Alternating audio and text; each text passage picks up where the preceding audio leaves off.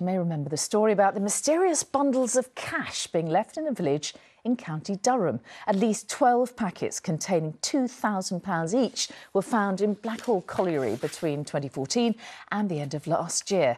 Honest residents handed all of it to police who had absolutely no idea who was doing it. Well, now it's emerged the money was being left by a couple who'd inherited a large sum and wanted to repay the kindness a villager once showed them.